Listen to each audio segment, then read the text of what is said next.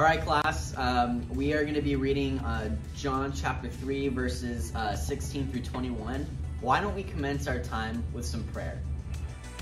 Our Father, hallowed be thy name. Thy kingdom come.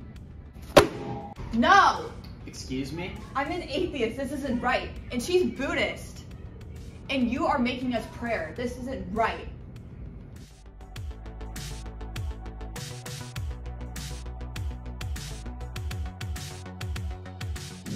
God, how are you okay with this? What do you mean? Like, it doesn't even matter. It's just the way it is. What are we supposed to do?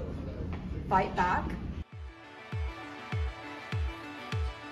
Well, I'm sorry. This is how it is, and this is always how it's gonna be.